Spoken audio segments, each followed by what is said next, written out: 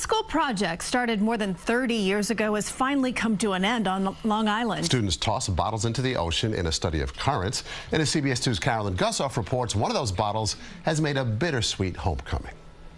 Duck hunter Adam Travis often walks the Shinnecock Reservation beach. Last week, he found something had washed up, a priceless treasure. A green bottle laying on top of the marsh from seeing that there was a letter in there. He carefully broke the glass and unscrolled a postcard dated 1992 with 19 cents postage and this message. From Mr. Brooks' class in Mattituck High School. Dear Finder, as a part of Earth Science project for the 9th grade, this bottle was thrown into the Atlantic Ocean near Long Island. He then posted his find on social media. 30 minutes, this is like going viral. Hundreds of shares later, the son of teacher Richard Brooks responded. The timing of this was just amazing. That my family is just, still grieving Dad. I welled up with tears and just pride. The beloved educator who died in September taught at Mattituck High School for 40 years. His students' bottles, launched from West Hampton, have been tracked across the globe. Most of them, if we heard something, it would be within a 4-year process.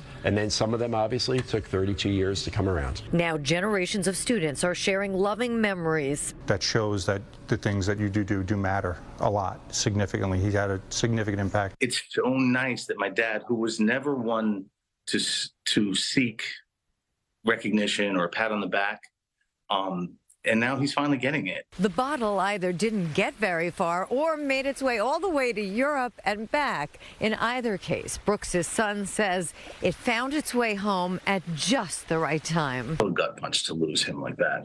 And then my sister, who was 49, my sister Heather, passed away in her sleep. This development is just such a shot in the arm of positivity and heartwarming energy. It's like he made his last trip around the ocean and came back. I'm just glad that I can return it. Positivity Brooks will pay forward with a message in a bottle about his dad. Maybe 32 years later, someone else will pick this up and just have a smile on their face. On Shinnecock Bay, Carolyn Gusoff, CBS 2 News.